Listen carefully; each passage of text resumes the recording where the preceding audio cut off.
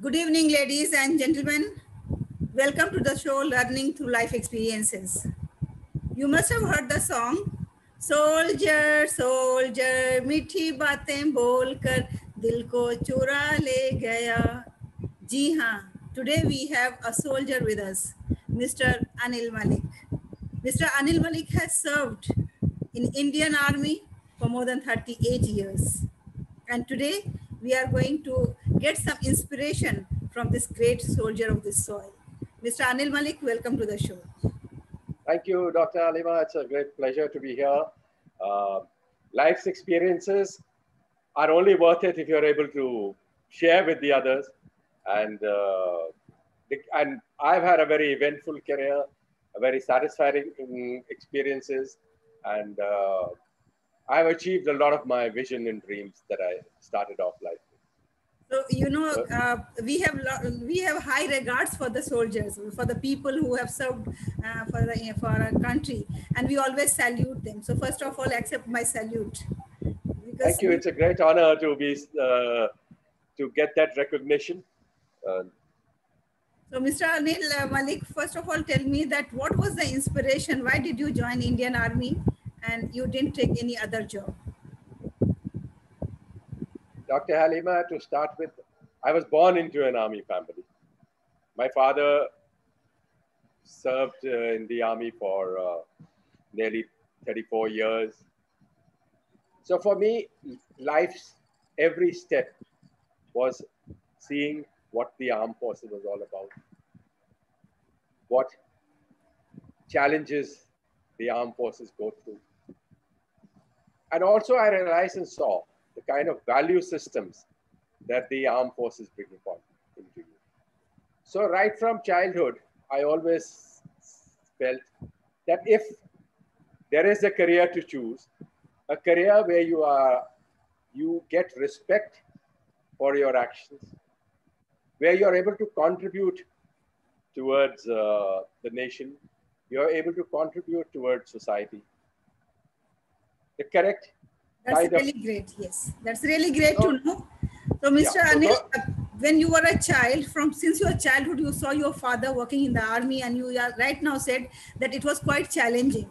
So, as a child, by nature, you were a child who accept the challenges, or you were very brave, bold, courageous, or somebody has like inspired you or forced you to go into this profession? No, it was in fact nobody. In fact, my mother was much against my getting into the armed forces because, after all, she actually faced the challenges. For us, it was more adventure. It was more the dignity that goes with being in the armed forces. It was more be able to face the realities of life. So for me, it was always that I got my inspiration from my father. I also got inspiration from his colleagues, his peers who were facing the same challenges. I remember as a young child, my father was posted at a place called Uri, which you may have heard of it. It's been in the news, and they named a movie also called Uri, right? So those are the kind of areas that we lived in. We grew up as a child. We saw that the armed forces, besides the normal duty of looking after your borders, making sure they are safe, also contributed a lot to society. The way, right from the beginning, we saw villages, poor villagers being adopted, the school children being taken care of. That is a culture which has been there. Yes, that culture was there.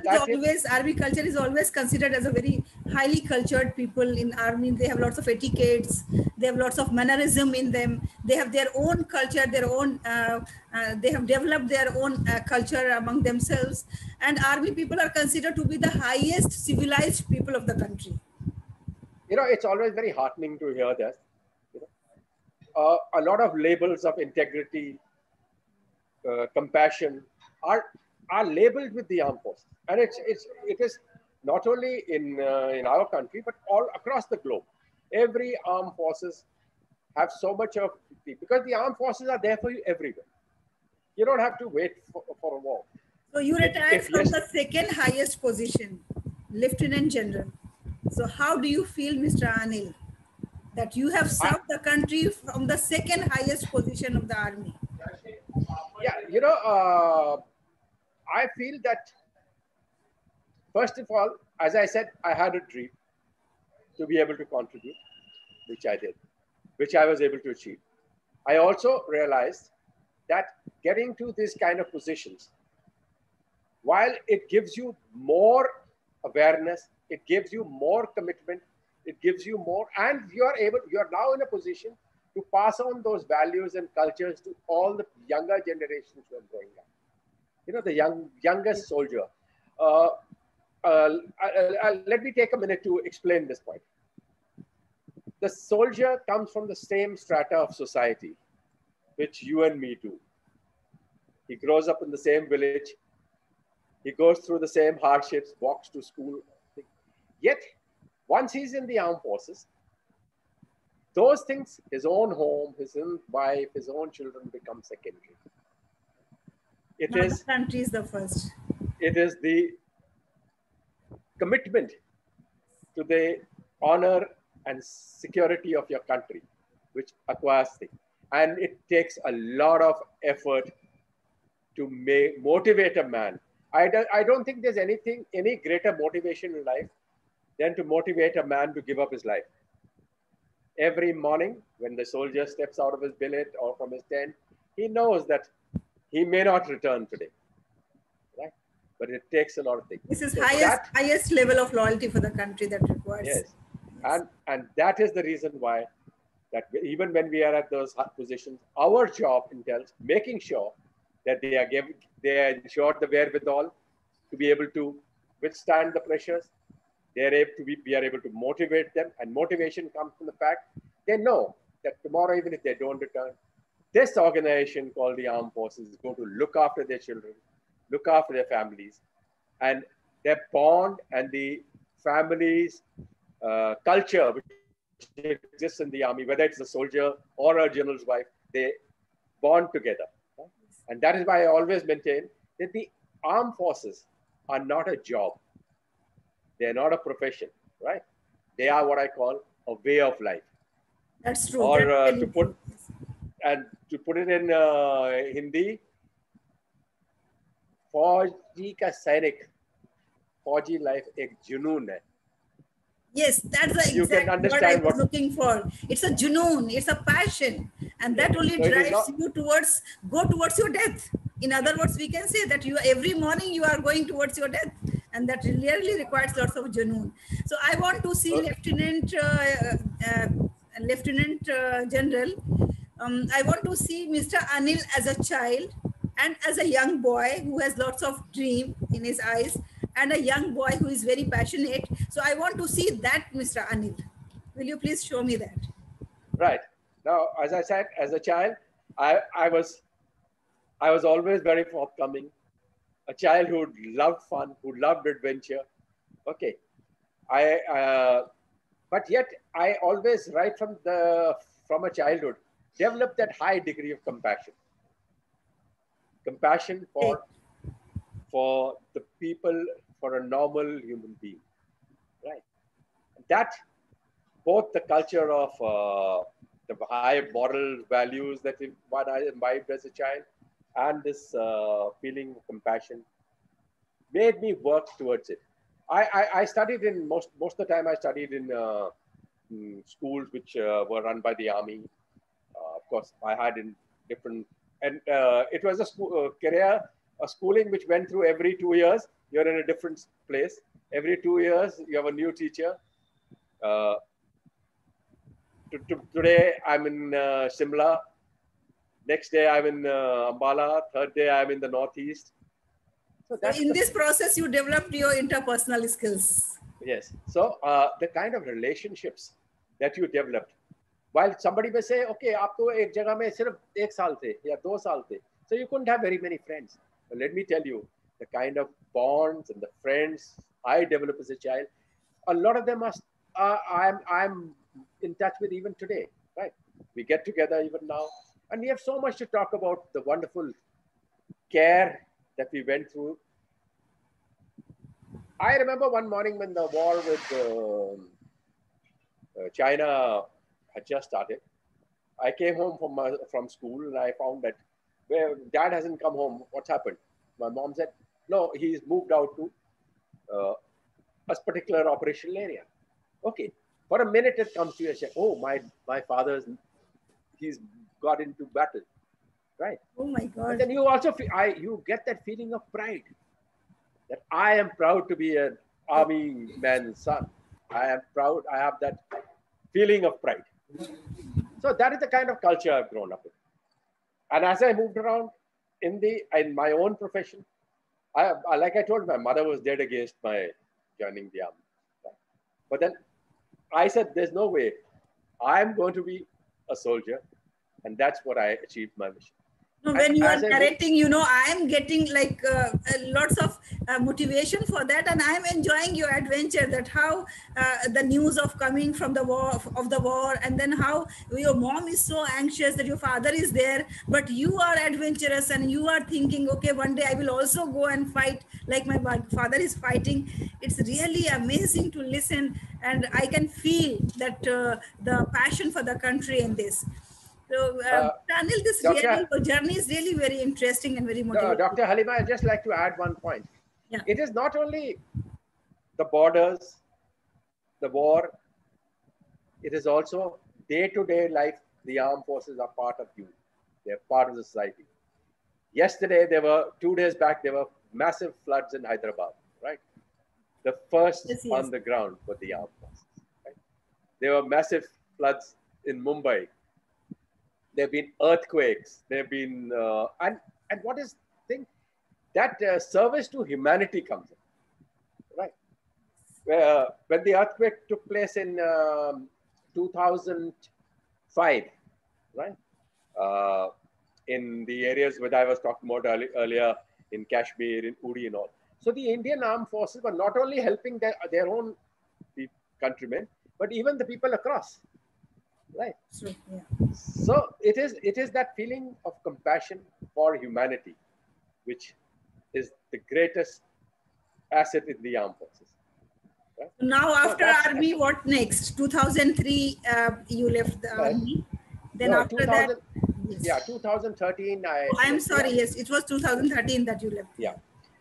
But after that, you know, I felt that I need to do something useful. I need to start giving back to my own brethren, to the society. So I got into this, taking some talks and like various things at few schools and colleges. There's an organization called the Institute of Chartered Accountants of India. They run an orientation program for the young budding chartered accountants. So I used to go and give talks there. And basically, I was looking at on issues like leadership, on motivation, ethics and values. These are the kind of subjects I was addressing. In the meantime, after about a year of doing this kind of a thing, and where I was planning to then grow bigger into this field of becoming a formalized trainer, I got an opportunity to work with one of India's leading infrastructure development company. That company, if you're familiar with Mumbai, the greatest landmark which this country has is the Bandra-Worli Sea Link, whose picture you see on every. Yes. Yeah. So I worked with them for about 5 years. I was based out of Delhi. So there we settled down in Delhi. Now that I've finished my contract with the company in February this year, just before the lockdown started out, I realized that while I have an asset, I have a strength of the training ability, the strength of being able to speak without hesitation. Public speaking is a strength which I felt I had. But I realized that now that we are in a digital era, right? And everything has to be virtual. I need to go through certain awareness. I need to understand how such things can be mastered, how I can carry forward the same message. My vision, and like I said, my niche is to be able to imbibe certain values, prepare the younger generation to face the challenges of life. They are the leaders of tomorrow, right? So this younger generations, mentioning you correctly, you rightly has done that younger generation needs the values to be imbibed by the younger generation.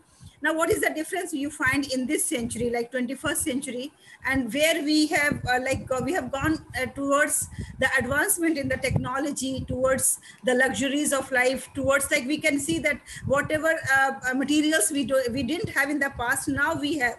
But where we have gone wrong, that new generation is not equipped with the values. So what, how can you, like, what you have to say on this, that why value system is deteriorating in 21st century, if we say? Firstly, Dr. Haleema, I won't fully agree with you that the value system is deteriorated.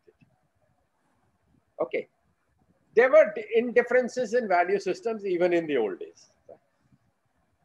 Yes, but I perhaps, mean to say like respect for the elders and those type of things. Yes. No, I fully understand what you're saying.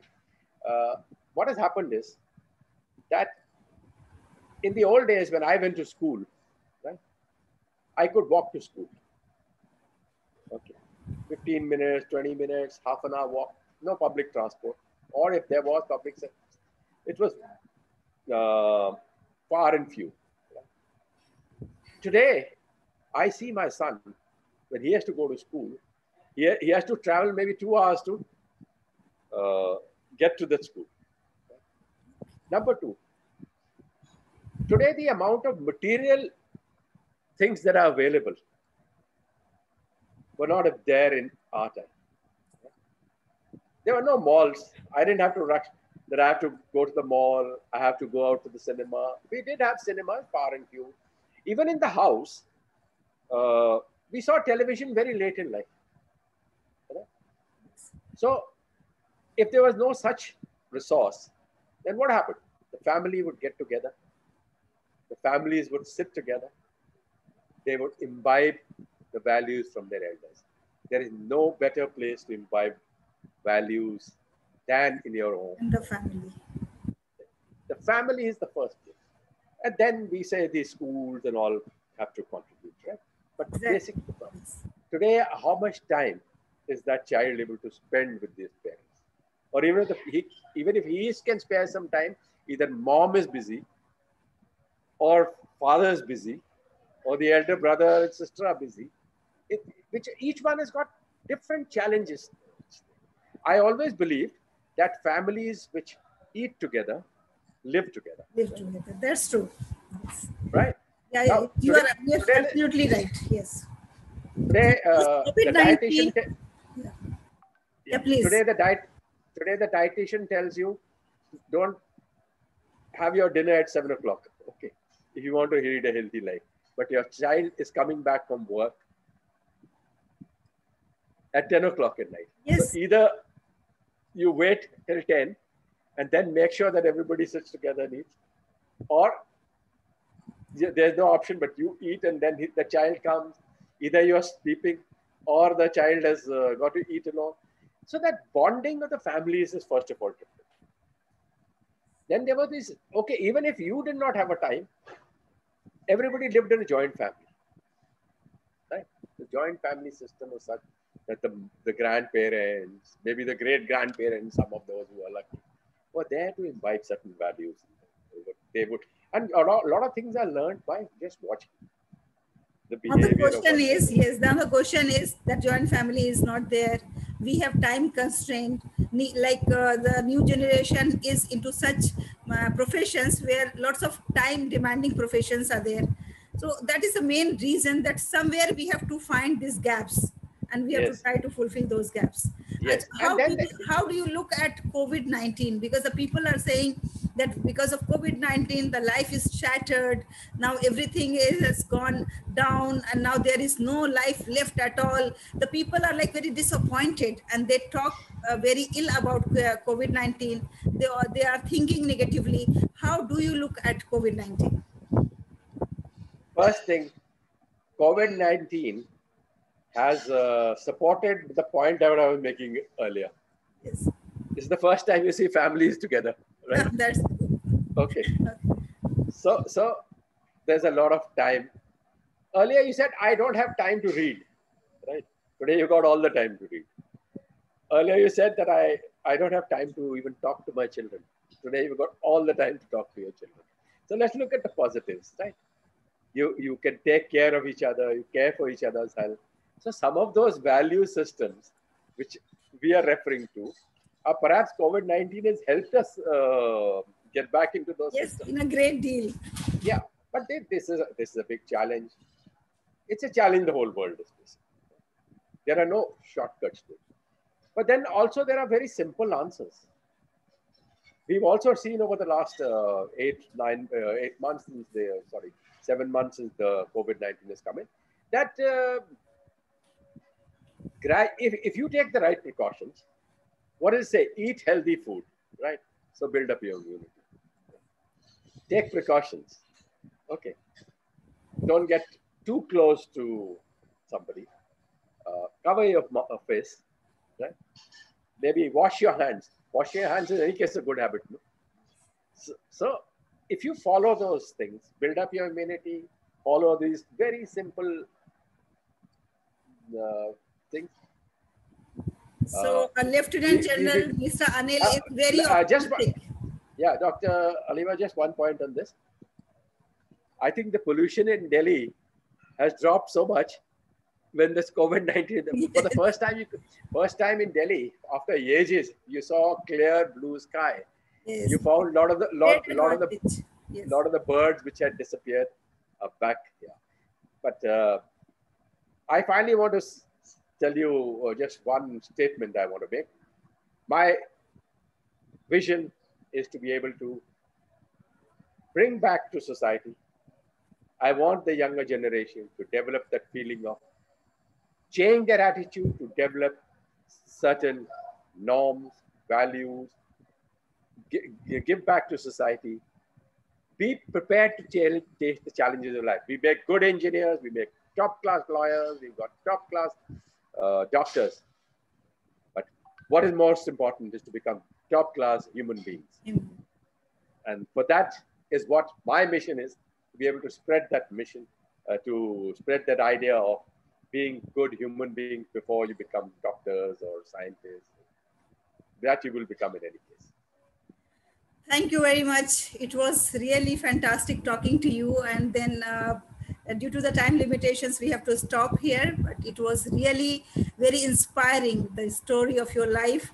And this is called like real learning, when we learn from the life experiences of such great personality like you.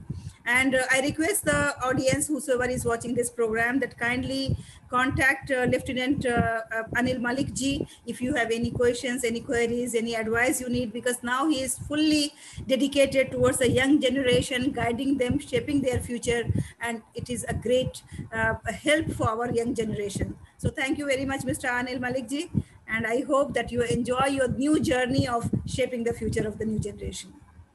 Thank you, Dr. Haleema. It's a great pleasure.